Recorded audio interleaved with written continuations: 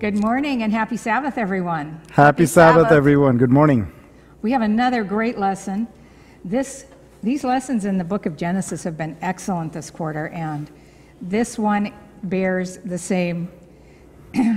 It's a great study. So we're going to get into the roots of Abraham. And our memory verse is, by faith, Abraham obeyed when he was called to go out to the place which he would receive as an inheritance. And he went out not knowing where he was going. So before we talk about Abraham not knowing where he was going, David, would you like to pray for us? Oh, absolutely. Thank you. Our loving Lord Jesus Christ, Holy Father and Holy Spirit in heaven, we just come before you on the Sabbath day because we are so thankful. It is your faithfulness, Lord, that allows us to worship you. It is your faithfulness that allows us to have that eternal life, the assurance of it with you. It is your faithfulness that guided Abraham to be the father of faith, Lord. And we're just thankful that we get to learn all this and have the Holy Spirit help us apply this in our lives. Lord, we ask that you give extra blessing to Danielle, to Barbara and myself, so that we can speak the truth through the Holy Spirit. We also pray for the people that are watching, Lord. Be with them, help them, and guide them, Lord. And we ask that whoever is looking for your word, that they can find it as you promised. Again, Lord, thank you. Please forgive our sins and listen to our prayer. In Jesus' name we pray. Amen. Amen. So as we look at this set of lessons, and as we get into Abraham, we're going to spend quite a bit of time on Abraham. And as David prayed, he is known as the father of faith. And he had great faith. And the Bible tells us that many times in many places. But I want to focus for just a minute on God, because we need to look back through this journey in Genesis at just what a relational God we have, and how this relationship carries on with Abram. And so we remember in the beginning, God wanted to establish a relationship with his people. He created man, he molded man, and then he established a Sabbath, a whole day to spend with God. And that is what the Sabbath about, is that relationship with God. And we see that he also spent time with Adam and Eve. Every evening they would walk in the garden. And we know that because when Adam and Eve sinned and God came to meet them in the garden, he couldn't find them, and it is because they had sinned. And then take a look at Cain. God loved Cain. He was trying to encourage Cain to follow his will and to do his rule. And even when Cain fell and sinned and killed his brother, God still protected him. So we see that God, no matter what our situation, is still there for us. Then Noah, he gave him detailed directions on how to save mankind. And he cradled that little ark so that it was safe through the flood. And then the Tower of Babel came. And God, even though in their sin, God didn't come down and destroy them all again. He did destroy a bit of the top of the tower, but he got them to go out and do what he had asked them to do, which was repopulate the earth. So now we're in the center of the book of Genesis. And we're going to see how God works with Abraham and with Lot, and through their journey that God has sent them out on. We'll see that Abraham had ups and downs. His journey wasn't perfect. We'll see how God led him through these relationships, and how, despite his shortcomings, God grew him and groomed him to be the father of a great nation. So the call for Abram to get out of his country and move away from his roots takes him on a long journey, not just to find the new promised land, but to find himself and establish his identity. It wasn't enough that Abraham had to get out of Babel in order to find his self, but Abraham needed to get Babel out of him. And God knew this. Ellen White says in Testimonies to the Church, before God could use him, Abraham must be separated from his former associations, that he may not be controlled by human influence or to rely upon human aid. Now that he has become connected with God, this man must henceforth dwell among strangers. His character must be peculiar, differing from all the world. He could not even explain his course of action as to be understood by his friends, for they were idolaters. Spiritual things must be spiritually discerned. Therefore, his motives and his actions are beyond the comprehension of his kindred and friends.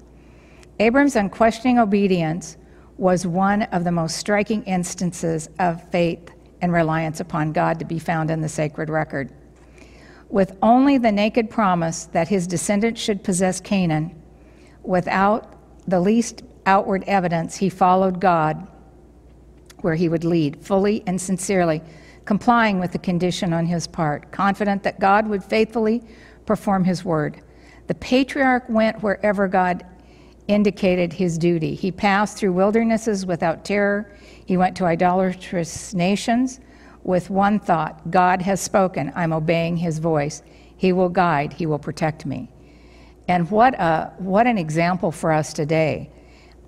Is that where our lives are going? Are we following God's voice? Just such faith and confidence as Abraham had, the messengers of God need today. But many whom the Lord could use will not move onward, hearing and obeying the one voice above all others. The Lord would do much more for his servants if they would be wholly consecrated to him, esteeming his service above the ties and kindred of earthly associations. So this is a sobering thought, and it's amazing to me how God works with each one of us. There's almost 8 billion people in this world, and yet he will work with each one of us individually to give us direction as he did Abraham. So we see in this relationship with Abraham needing to leave Babylon, we also need to leave Babylon, don't we? Revelation 18:2, 4, and 5 says, and he cried mightily with a loud voice, saying, Babylon the Great is fallen, and has become the dwelling place of demons, a prison for every foul spirit, and a cage for every unclean bird. And I heard another voice from heaven saying, come out of her, my people, lest you share in her sins, lest you receive of her plagues. For her sins have reached to the heaven, and God has remembered her iniquities. So we need to think about this important principle. Are we willing to listen to God's voice and do as Abraham did when God said to Abraham, go? When he said go, he left. He took his things and went. When he said go for his son, he took his son and went.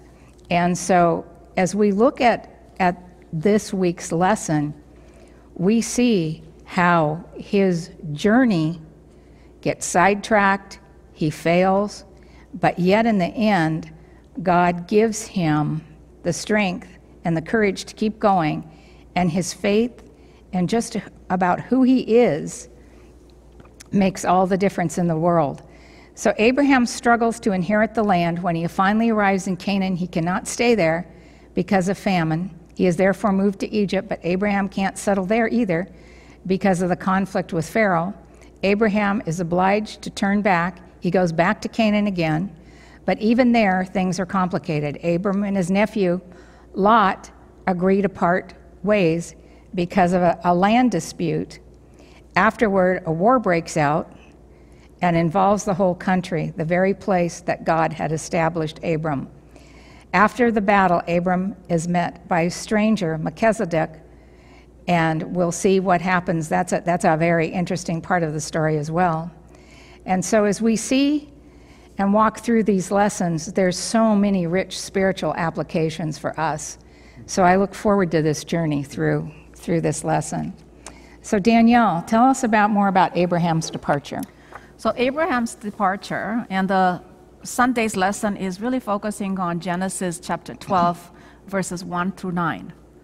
But before we go there, we really want to think a little bit and look at some previous, like a little bit before in chapter 11. So one thing that we note is that the last time God had spoken with a person was at least recorded in Scripture. It was with Noah after the flood when he was reassuring him, and we see that in Genesis chapter 9, verses 15 to 17. And then the next time God is again recorded to have spoken directly is this time with Abram. Now, Abram, his birth name, so we know that he starts with the name of Abram at birth, and then eventually God changes his name. But what does Abram mean? It means father of elevation or exalted father. It kind of points to the honored position as the ancestor of God's chosen people, and it's interesting how names in the Bible tended to be given that way. Makes you wonder if there was some kind of information that was passed down by God or through the Holy Spirit. Somehow he was named that, exalted father. And his name was later changed by God to Abraham in Genesis 17, verse 5, with a new meaning, father of many nations. But right now we're starting and we're looking at the time when he's still named Abram as exalted father. And we're going to start looking first at Genesis 11, verses 27 to 32, which is the previous chapter before the one listed in our lesson. So let's read it together. Genesis chapter 11, verses 27 to 32. This is the genealogy of Terah. Terah is his father, Abram's father. And it says, Terah begot Abram, Nahor, and Haran. We see the three brothers. Haran begot Lot. So Lot is Haran's son, thus Abram's nephew. And Haran died before his father Terah in his native land, in Ur of the Chaldeans. Then Abraham and Nahor took wives. The name of Abram's wife was Sarai, and the name of Nahor's wife Milcah, the daughter of Haran, the father of Milcah, and the father of Iscah. But Sarai was barren, she had no child. And Terah took his son Abraham and his grandson Lot, the son of Haran, and his daughter-in-law Sarai, his son Abram's wife, and they went out with them from Ur of the Chaldeans to go to the land of Canaan. And they came to Haran and dwelt there. So the days of Terah were 205 years, and Terah died in Haran. Now we see Abram living with his father from Ur of the Chaldees. This is located in Babylonia, as we were talking, where the Tower of Babel had been originally built, also called Mesopotamia. The area was called Mesopotamia. And we know that the ruins of Ur have long been known under the modern name, archaeological name, Tel El Mukayyar, which means it's one of the tells that's been heavily dug and researched. It's situated about halfway between Baghdad and the Persian Gulf. There have been extensive archaeological excavations in this area, and the well-preserved ruins show that the city possessed an exceptionally high culture. Houses were well constructed and usually were 2 stories high. Rooms on the ground floor were grouped around a central courtyard, and a staircase led up to the 2nd story. And the city had an efficient sewer system, which much more than some of the cities in that same area have today. In that country, today is much more rural in some of those areas. In the schools of Ur, reading, writing, arithmetic, and geography were taught. As the many schools exercises, they have found a lot of classroom exercises documents that they've unearthed in their archaeological studies. The inhabitants were Aramaic Chaldeans, tribes closely related to the family of Terah, and both were descendants of Arphaxad. So Abram's youth, we already see that he had spent it in a highly cultured and sophisticated city as the son of its wealthy citizen, and without doubt, he was a very well-educated man. The religious life of Ur was polytheistic, and Joshua states in Joshua 24, chapter 24, verse 2, that Terah, Abram's father, had served other gods in Ur. So we can see not only the area was, but even in his own family, they were polytheistic. So it is a miracle that Abram remained untouched by these pagan influences surrounding him. Now, at first, as we read the text, when we were looking at verse 31, it says, "And Terah took his son Abraham and his grandson Lot, the son of Haran, and they left," so to speak. So it makes it sound like Terah was the one that made the move. However, scriptures make it clear that Abram was the one to whom God revealed himself in Ur of the Chaldeans. So let's look together at, in the New Testament, Acts 7, 2-3, so we can see. And so here it is. This is Stephen, as before he is going to be martyred. He is witnessing, and he's talking to those around him, waiting to stone him, and he says, "And he said, 'Brethren and fathers, listen, the God of glory appeared to our father Abraham when he was in Mesopotamia, before he dwelt in Haran, and said to him, Get out of your country and from your relatives and come to a land that I will show you.'" This is one text. So obviously, even though the text in here says, "And Terah took his son Abraham," we are told in Acts 7:23 that the call was given to Abram while he was still in Mesopotamia. And Genesis 15:7 confirms that. "Then he said to him, I am the Lord who brought you out of Ur of the Chaldeans to give you this land to inherit it." So again, here is an underlining that the call was given to Abram in Ur before he left to Haran. And then in Nehemiah 9:7, "You are the Lord God who chose Abraham and brought him out of Ur of the Chaldeans and gave him the name Abraham." So we can see clearly here. Now, God reveals himself to him. And, even though, although Abraham was the one to whom the call came at Ur, he still lived under his father's roof. So there's a good reason for the text saying Terah took his son out. Terah evidently consented. It shows Abram's influence, and as the head of the house, he led the move because he was the patriarch alive. He had to be respected as such.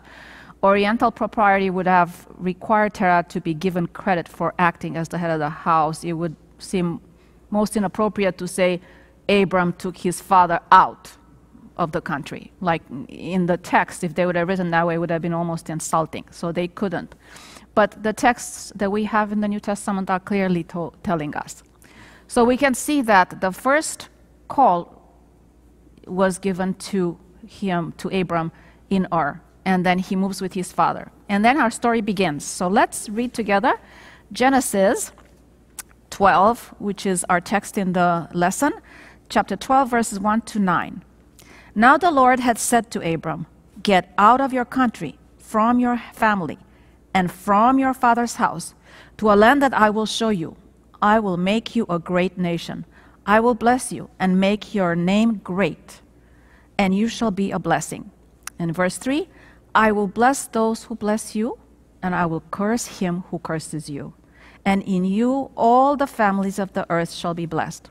So Abram departed as the Lord had spoken to him, and Lot went with him. And Abram was 75 years old when he departed from Haran. Then Abram took Sarai his wife, and Lot his brother's son, and all their possessions that they had gathered, and the people whom they had acquired in Haran, and they departed to go to the land of Canaan. So they came to the land of Canaan. Abram passed through the land to the place of Shechem, as far as the terebinth tree of Moreh, and the Canaanites were then in the land. Then the Lord appeared to Abram and said, "To your descendants I will give this land," and there he built an altar to the Lord who had appeared to him. And he moved from there to the mountain east of Bethel, and he pitched his tent with Bethel on the west and Ai on the east. There he built an altar to the Lord and called the name of the Lord. So Abram joined going on still toward the south. Now, as we can see on here, the call came to Abraham in two different time periods. But as he got to this country, he what does he see? First of all, he sees that the country is not his. The Lord has sent him there, but he is not at this time inheriting the country. He's occupying, but it's not his. The Canaanites, who are polytheistic as well, live there. But the things that we notice the best about Abraham is his call begins with a command: get out of your country, from your family, and from your father's house. Continues with a promise to a land that I will show you. Obviously, God must have specified Canaan as the land. I will make you a great nation. Abram's compensation for leaving family and homeland behind is announced, and ends with a blessing, both physical and spiritual. But what does this have to do with us? I stopped to think what might have been God calling him to leave, and what God calls us to leave behind. What have I already left behind, and what he has left behind, and what I'm still to leave behind. We're to ponder these things in our mind as we are contemplating this move of Abraham. Thank you, Danielle. Now, David. Yes. Abram had a temptation, and that was called Egypt. Do you want to tell us Yeah. why that came about? You know, I really like this title because the title is it's a Monday's title, The Temptation of Egypt, but I can say the temptation of the world. Mm-hmm. Okay, the temptation of job, temptation of Satan, or temptation of our heart. It is very applicable to us.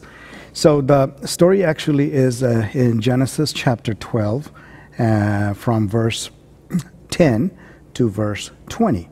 If I read it, we'll run out of time, but let's just go through the story. So there is a severe famine, and Abraham, in this case, not told by God, or asking God, what should I do? Being on his knees, he decided to go to Egypt. Now, Egypt is a land of water, a lot of food, and people actually, because of the abundance of wealth there, people generally don't need God. And also Egyptians, when people go there from the land of Canaan, they look down on them. They don't look at them as equal to them. So there is a lot of problems. But Abraham nonetheless decided to go there. As he was getting in, he saw that, there might be a problem. My life might be in danger. So he tells his wife, Sarah, Sarah, you're my wife, but you're also my half-sister. And I think, my life is in danger. So why don't you do this? Do us all a favor and just tell them that you're my sister. And when that happens, maybe they'll spare my life and I'll be okay. Here we see that God blessed Abraham, but Abraham did not believe in God's blessing that he will be father of many nations. So he was afraid of men.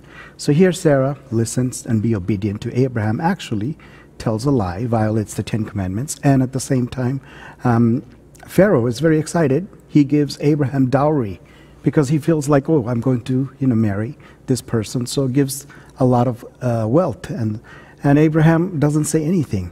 But again, we know that where things look really dim, really sinful, God always comes in and steps in.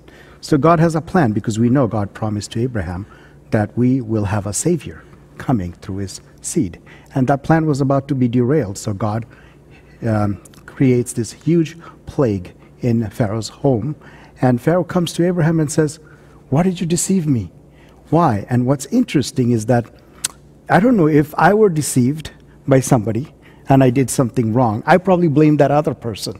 But here, Pharaoh, he rebukes Abraham because he deceived him, but at the same time, he takes responsibility. And he actually gives Sarah back and lets Abraham keep all the dowry, all the things that he gave Abraham, and all the things that Abraham also had. Instead of getting them by force, he lets him go.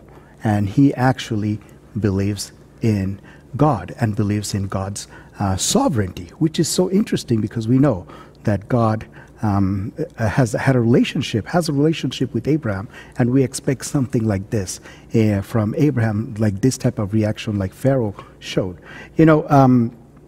The story is really about story of God's faithfulness and how we are to respond to God's faithfulness. It's also a story about our journey. Our journey of faith is not a one-time event.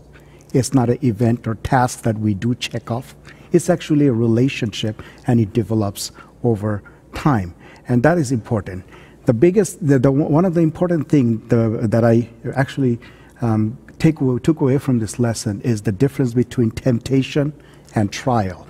And I feel like, we need to have that differentiation so that we don't forget to call on God when we're faced with a decision or with a challenge. You see, temptation is a thought that can generate from our heart, and it can also come from Satan. But what happens is, anytime we're faced with a decision, if we don't keep God as our priority, if we don't ponder whether my decision will glorify God or not, we will fall into temptation. And temptation is designed for us to fail. Satan wants to show God that, hey, you know what? This person says he loves you, but he really doesn't. And this is the proof of it.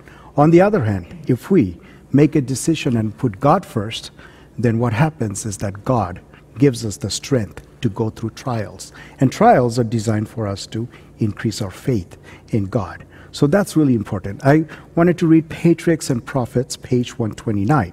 The Lord, in his providence, has brought this trial upon Abraham to teach him lessons of submission, patience, and faith. Lessons that were to be placed on record for the benefit of all who should afterward be called to endure affliction. God leads his children by a way that they know not, but he does not forget or cast off those who put their trust in him. The very trials that task our faith most severely and make it seem that God has forsaken us are to lead us closer to Christ, that we may lay all our burdens at his feet and experience the peace which will give us in exchange. You see, when Abraham walked with God, he left his motherland to come to the land of Canaan.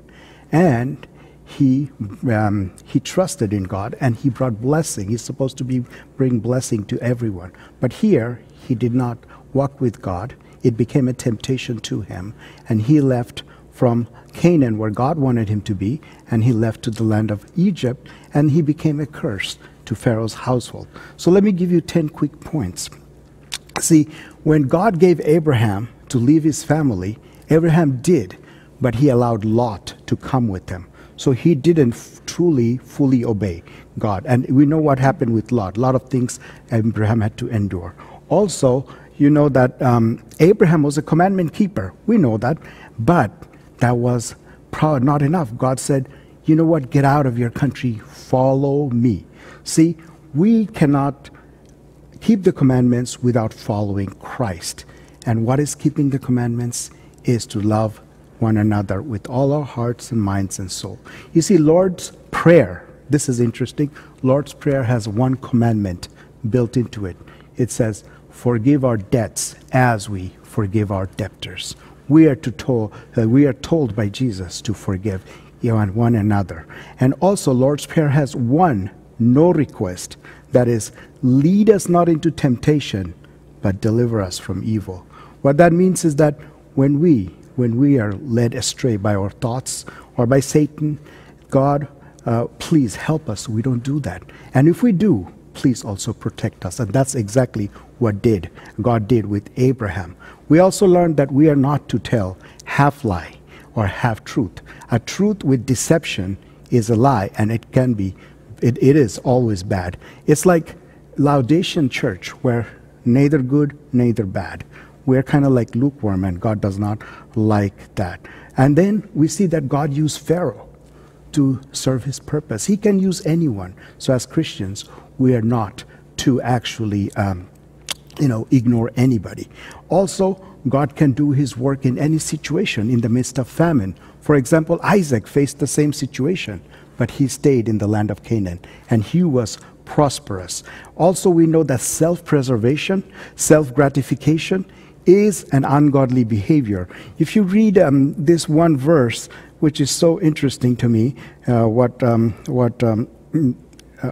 Abraham did, he told Sarah that verse 12 to 14, it says, "Therefore it will happen when the Egyptians see you, that they will say, 'This is his wife,' and they will kill me, but they will let you live. Please say, 'You are my sister,' that it may be well with me for your sake, that I may live because of you."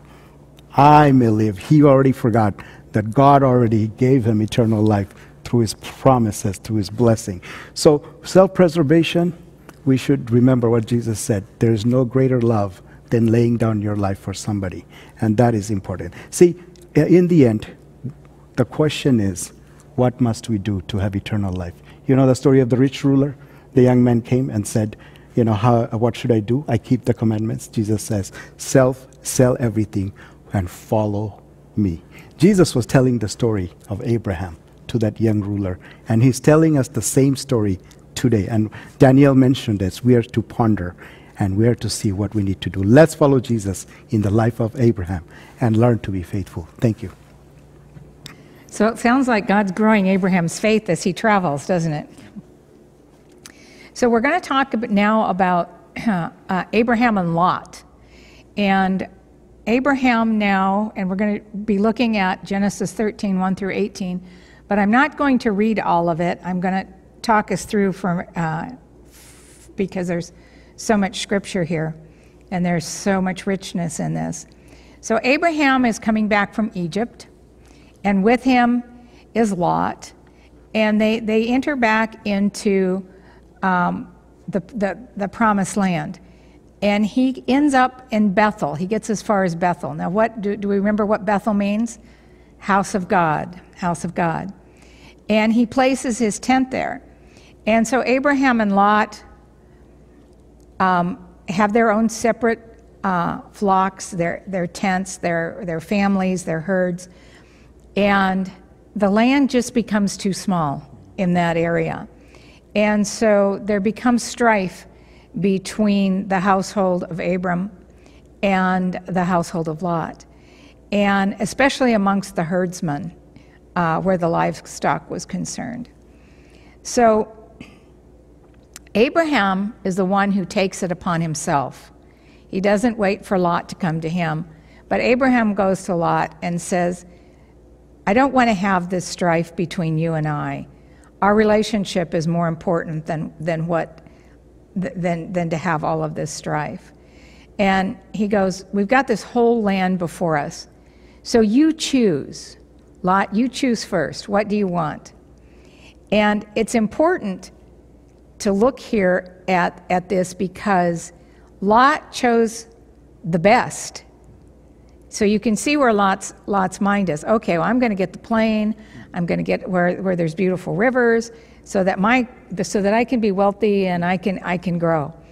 And so this is Lot's mindset. And Abraham says, "Fine, go." And so they separated from each other and spread out. Now Lot went and pitched his tent near Sodom. And this is going to become important later on. But Sodom was a very perverse city, if you will.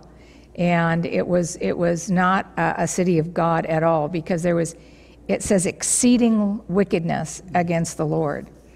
And so we see this exceeding wickedness.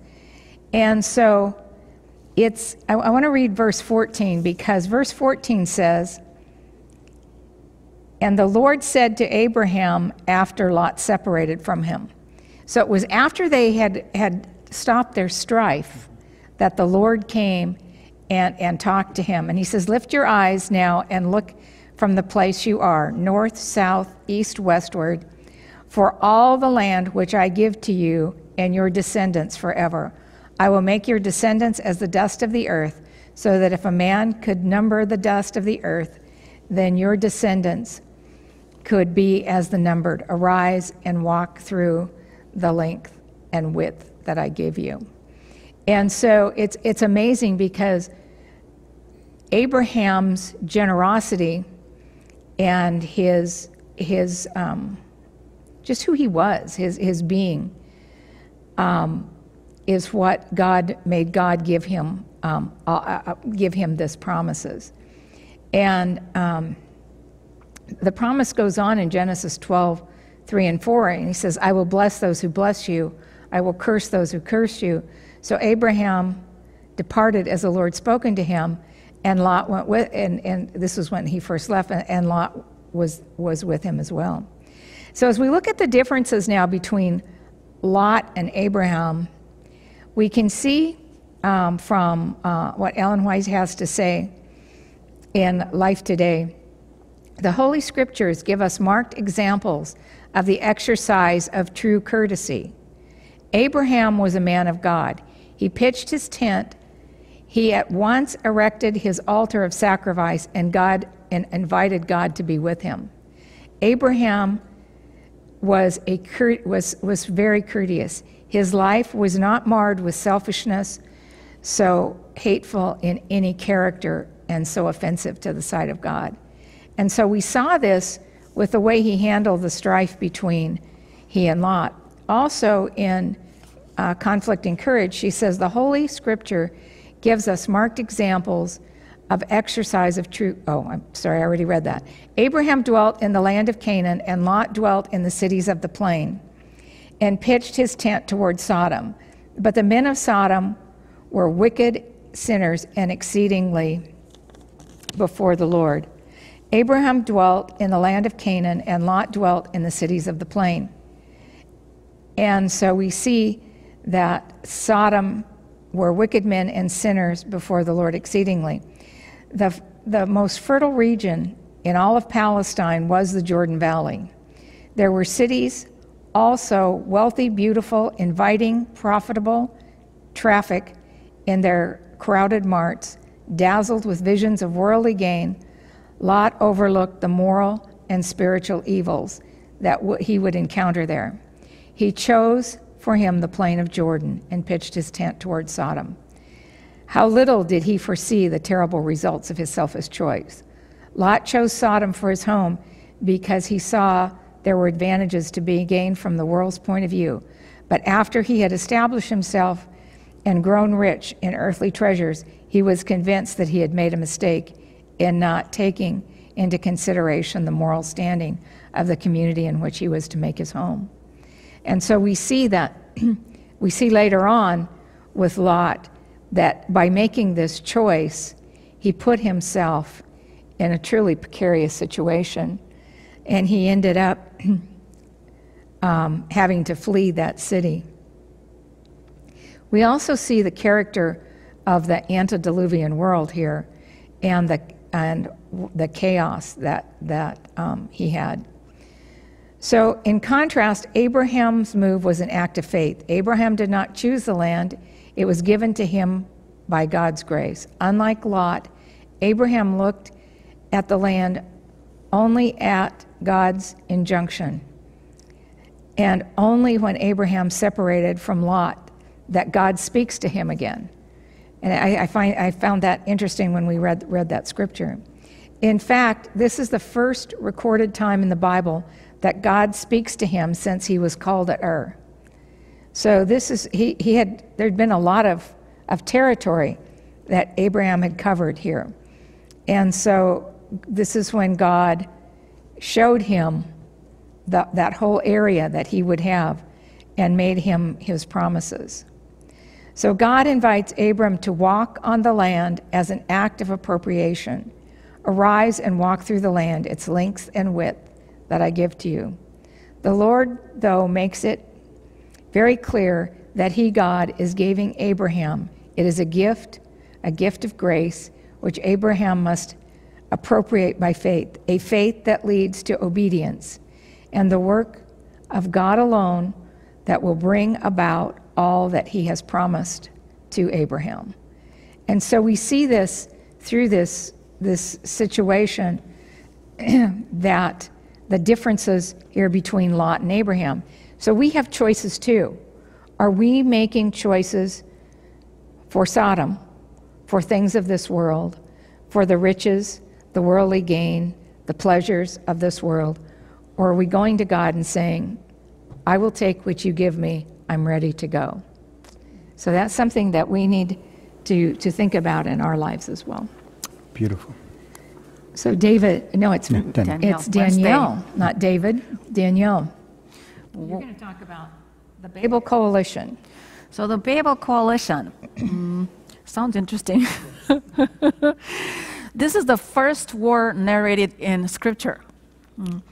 It takes place after Abram's return from Egypt and after Abram and Lot have separated, with a clear indication of Abram's humbleness and reliance on God's promise of blessing, and Lot's exact opposite example of greed, taking the most fertile valleys of Canaan, but close to Sodom and to trouble, so to speak. It also happened after three royal brothers in the area had come and reached out to Abram and formed a coalition to support each other in this clearly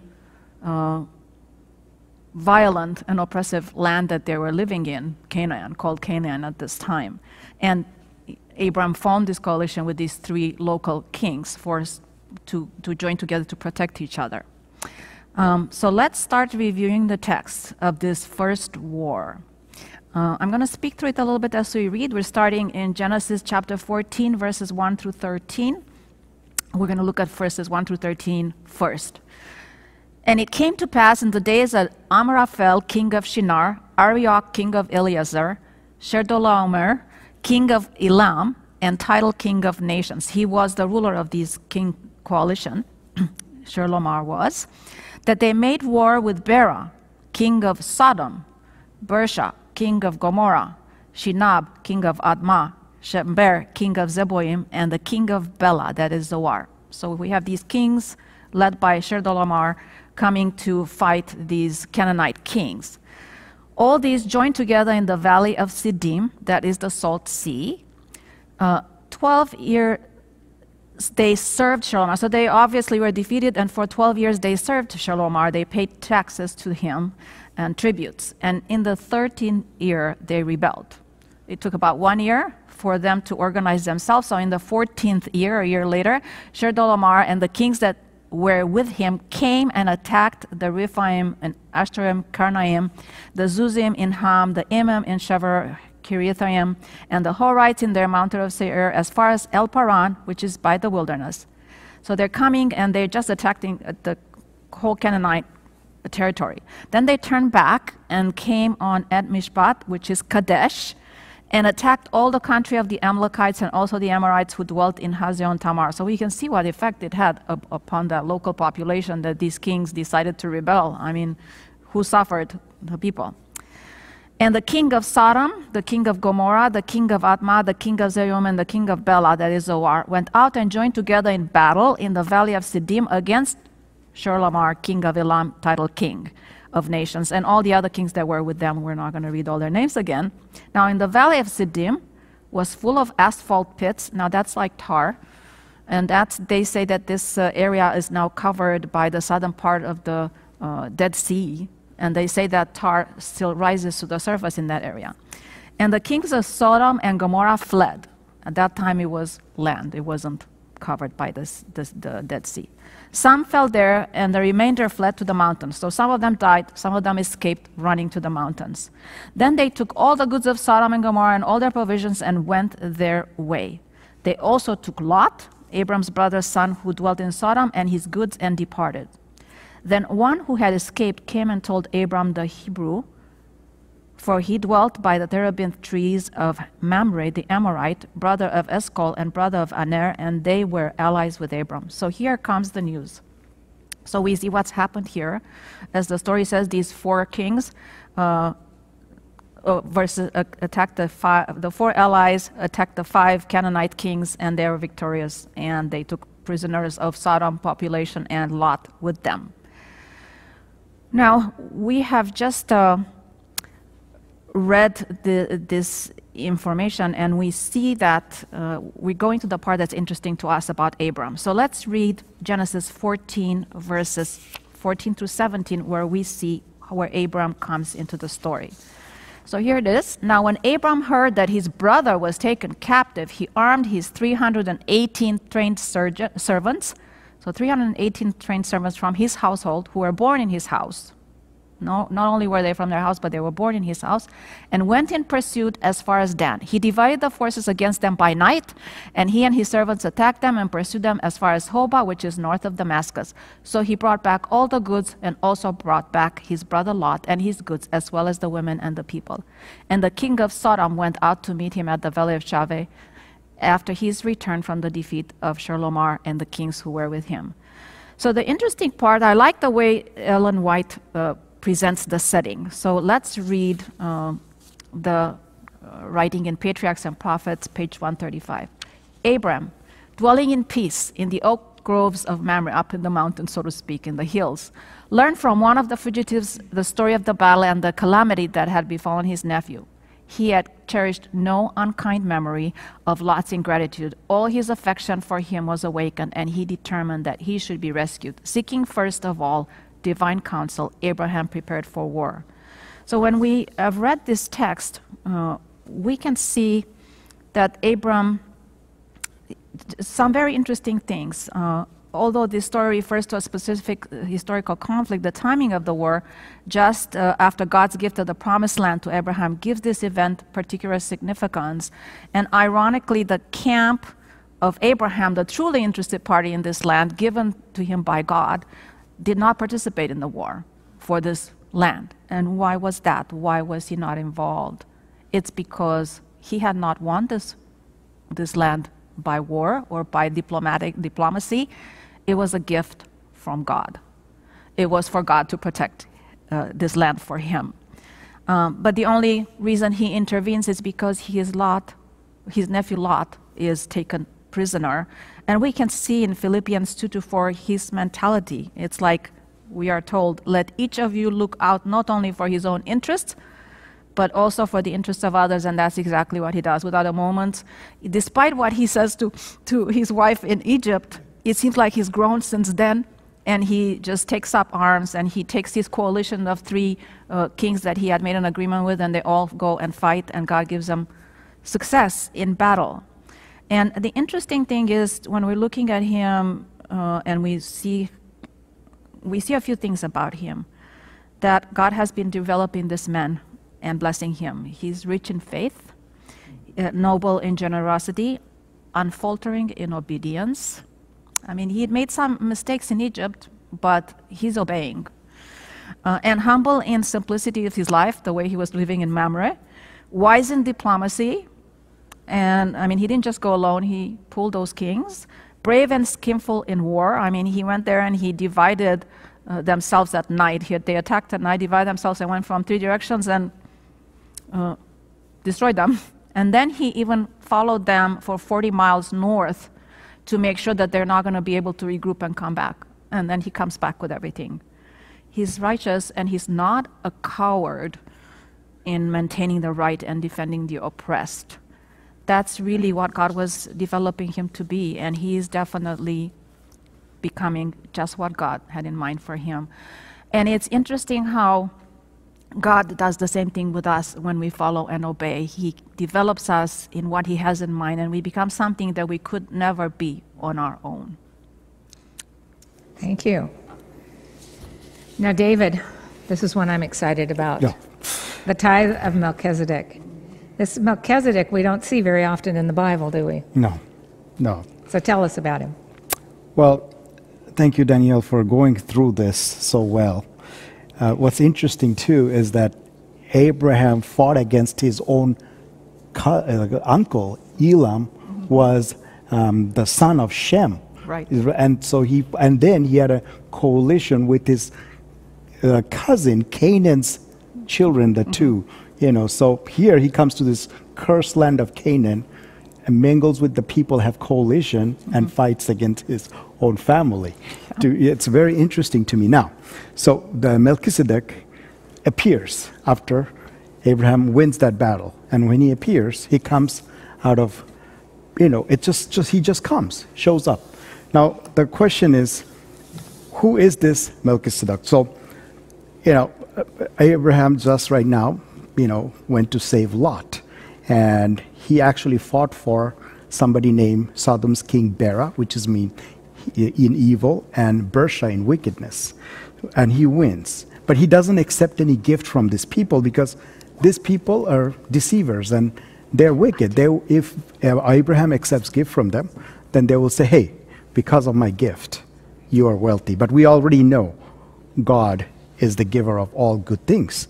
So here he is, but suddenly Abraham goes to the Valley of Kings, and they all want to thank him, celebrate his win. Here comes Melchizedek. Melchizedek, this is the first time in the Bible the word priest is mentioned. Priest of God Most High. Melchizedek, when he blesses Abraham, we'll read that, he calls Abraham of God the Most High. Same referral. So Abraham and Melchizedek believes in the same God. What's interesting here is that after Abraham wins this battle, which is really, like Daniel said, kind of first war going on, it doesn't feel good. But now comes the priest of God. God initiates, again, relationship with Abraham after the war. And he comes and he talks to Abraham. And we know that Abraham met at the Valley of Kings. To me, I was talking to, earlier among ourselves, and to me, this whole incident kind of represents the end times, where Abraham has been the remnant. He's the remnant. Melchizedek represents Christ. His name, his title, is the just king, and he comes from the city of peace, Salem, which is the precursor of the city Jerusalem. So here, Abraham, following God's desire and having faith in God, only with 318 people goes and conquers these people. And now Melchizedek comes in and he blesses Abraham. Let's look at his blessing. Genesis 14, 19 and 20. He said, "Blessed be Abraham of God Most High, possessor of heaven and earth, and blessed blessed be God Most High, who has delivered your enemies into your hand, and he gave him the tithe of all." So, SDA Bible Commentary, Volume 1, Chapter 14, by Mrs. Ellen White says, "It was Christ that spoke through Melchizedek, the priest of God the Most High." Melchizedek was not Christ, but he was the voice of God in the world, the representative of Father. And all through the generations of the past, Christ has spoken. Christ has led his people and has been the light of the world. When God chose Abraham as a representative of his truth, he took him out of his country and away from his kindred and set him apart. He desired to mold him after his own model. He desired to teach him according to his own plan. So here we see that messenger of God, who did not have any genealogy, represented Christ of that time, but not Christ. And he was a priest to them, and he was a priest to Abraham. And he anointed Abraham. See, when Abraham realized that Melchizedek is God's priest, the Most High, Abraham accepted the gift that he brought. He brought wine and bread. And we know bread and wine represents Jesus' word, his body, and his blood represents his atonement for us. So here, Abraham accepts the gift, he accepts the blessing, he accepts the anointings by Melchizedek, who actually came from God, represented God to him. So what does he do? To show his love, to show that God loves him, that he appreciates God, he gives 1/10 of all. And the word all here means God is the creator of all things, heaven, earth, under the earth. So Abraham actually, by giving tithe, expresses the sovereignty of God. And again, Mrs. Ellen White says that the tithing system reaches back beyond the days of Moses. Men were required to offer to God gifts of religious purposes before the definite system was given to Moses, even as far back as the days of Adam. In complying with God's requirements, they were to manifest in offerings their appreciation and mercies and blessing to them. This was continued through successive generations and was carried out by Abraham, who have tithes to Melchizedek, the priest of the Most High God. See, the same principle also existed in the days of Job. Now, I always wondered, how did Adam and Eve, before the sin, paid tithe? Everything was perfect, right? Then I realized it was the Sabbath. It is a way of showing gratitude to God. And if you look at it, in a week, there is 168 hours. And a Sabbath is 24 hours minus 7 hours of sleep. That's 17 hours of spending time with God. 17 divided by 168 is 10% of our time in a week with God. So for me, when Abraham gave all that he had to God, it's not just the wealth, it's also the time, and it's also everything for people that he was in the land of Canaan to represent God. It's the ambassadorship, right? It's the ambassadorship. So James 1:27 says, religion that God our Father accepts as pure and faultless is this, to look after orphans and widows in their distress and to keep oneself from being polluted by the world. Doesn't that seem like Abraham? He came out of, when God called him, he came out of that land and he showed gratitude towards God. He was there to help Lot. He was forming coalition, like Daniel said. He was there to represent God. We know that even in Egypt, he might have not been truthful, but God did reveal himself to Pharaoh. See, even in the worst case scenario, Pharaoh learned about God.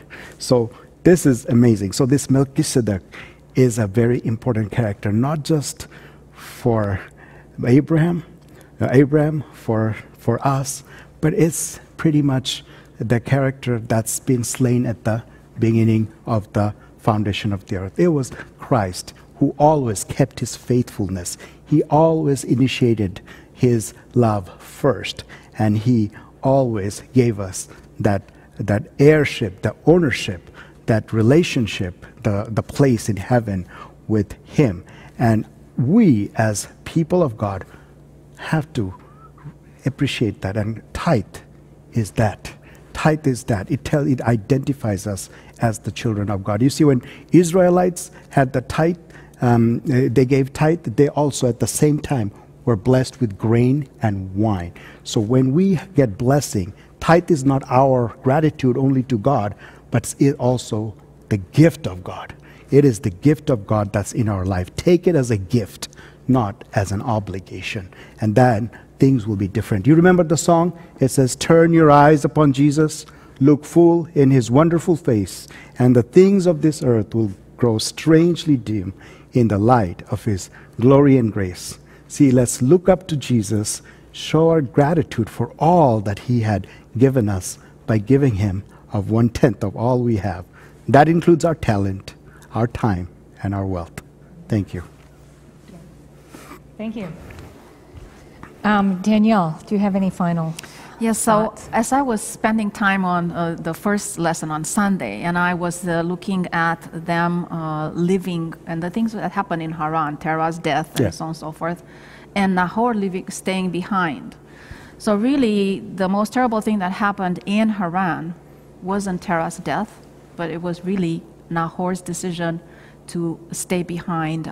He and his family voluntarily separate themselves from God's promises by refusing to accompany Abram to the promised land. As a result, they and their descendants finally vanished from the stage of history, while Abraham and his posterity remained for centuries the recipients of God's special favor and the channel of his blessings, not only to Abraham, but to us and the entire world. So Nahor just by choosing not to follow And that is the exact point where we are looking at the situation, and we need to realize that the same thing that happened to Nahor would happen to us if we don't follow the Lord. The command, to Abraham, as we were studying in that chapter, there was a command to get out. To Nahor followed to part of the way, and to that command was a promise that the Lord would lead them to the land, that He will show the land where to go, and that he'll be blessed. And the blessings are enumerated there. We have to look at things the same way and realize that the call that God makes to us when we are deciding to follow the Lord and is the same way.